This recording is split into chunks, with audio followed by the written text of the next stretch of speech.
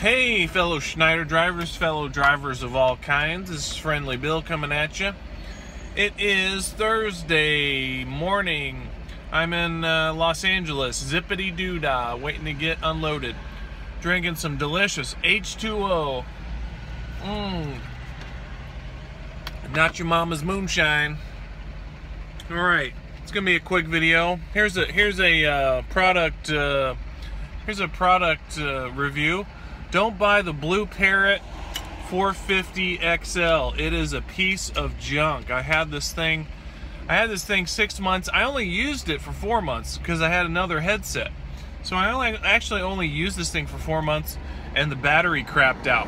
And so I took it apart and looked at the battery. The battery crapped out after 4 months. This was like a $175 piece of junk. Do not buy the Blue Parrot 450 XL or whatever it is, XT, I don't know. It's a piece of junk.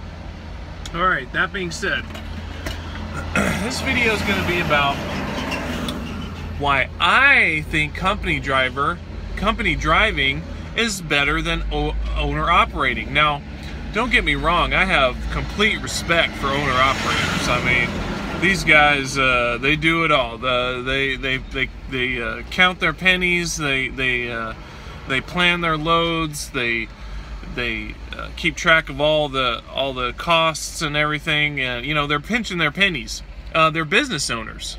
I mean, they are business owners, and you know, they run it. You have to run it like a business to be successful. So they're business owners. Okay, I looked into owner operating almost immediately after getting my CDL. I started looking into it, and I looked into it ever since. I've been looking into owner operating for over 3 years, collecting as much data as I can possibly collect. And ultimately I came to the realization, you know, I have an associate's degree, I have a bachelor's degree in applied sciences, I worked in marketing for 20 years, I was a marketing director, a graphic designer.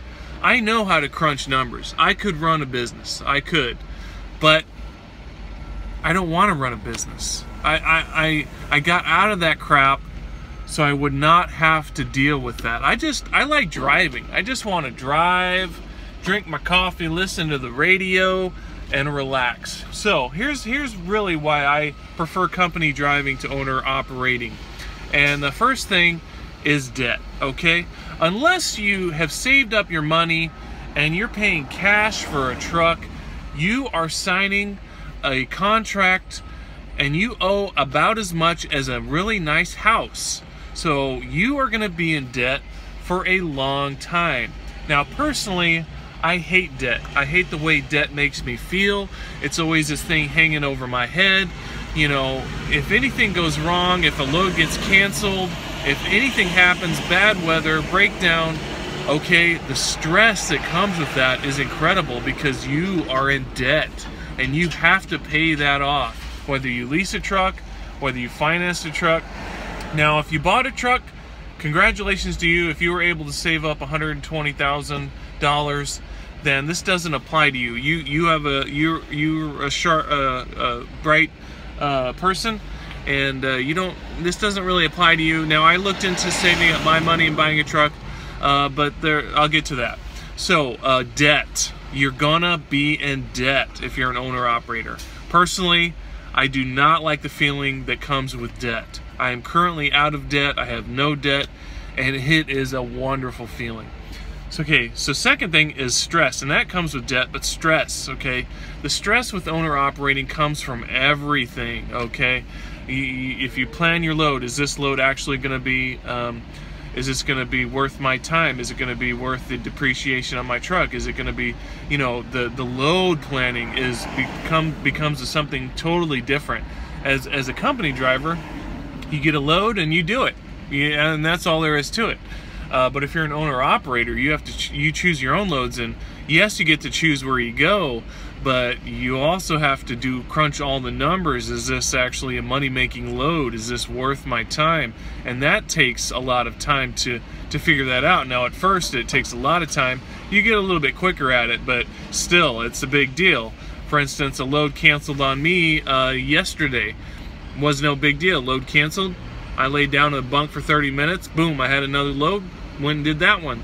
But if a load cancels for an owner-operator, that can ruin their entire week. Now they have to replan their entire week. Oh shit, they're not going to make enough money to pay the truck. Oh shit, they can't go home this week. Oh shit, blah, blah, blah, blah, blah, blah, blah. It goes on and on. It's the stress with owner operating is humongous, okay? So I don't want the stress. The third thing is, even if you buy your own truck, do you really want to be a truck owner? Okay, you know, like I said, I come from a marketing background. I can crunch the numbers. You know, I do have some mechanical abilities, but you know, I don't really, you know, if I were to get a truck, I would really want to do a lot of the maintenance myself if I was to do that. But I don't really want to do that. I don't want to own a truck. Now, sure, I love semis. I love trucks. I love beautiful trucks. I love the truck I'm in. It's a 2020 Freightliner that Schneider has put me in. Thank you, Schneider. I love this truck. I love semis. But would I want to own one? Okay, now there's a big difference. There's a big difference between driving a truck and owning a truck, okay? If anything happens to this truck, which it hasn't because it's a new truck, I got no worries. I just make a phone call, boom, somebody fixes it. I don't pay for that. I don't do any of that. So what really comes down to me personally, don't get me wrong, I respect owner-operators. But when it comes to me, and I know myself, I'm 44 years old, I've been through a lot, I know what I like, I know what I don't like, and right now, I like no stress, no debt, driving a truck, sipping coffee, listening to the radio. I got no worries, okay? The last thing is, when I go home to see my kids, okay, when I go home to see my kids, I give my kids my entire and absolute attention for 6, 7 days consecutive. Absolute my full attention. I'm not distracted, I'm not worried, I'm not stressed.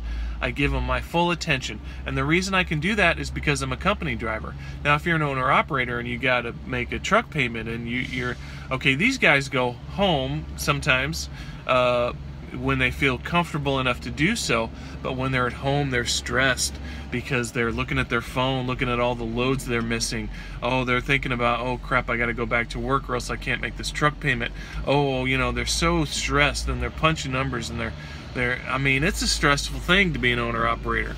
So that's probably the last reason why I prefer company driving. Sure, there's downsides to company driving. For instance, you know, I'm here in LA.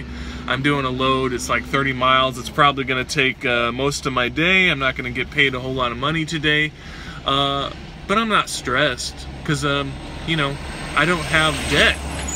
So I'm not stressed. You know, I'm just chilling out, taking it easy. If you have any comments about being an owner-operator, like I said, I respect you. It's not for me, and I know that.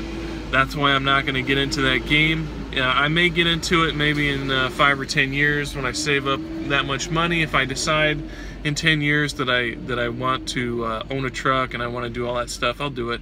But right now, I like company driving. So I guess that's about it. Friendly Bill. Hope you're having a great day, Schneider drivers. In my opinion, you are awesome. And yeah, catch you on the flip-flop.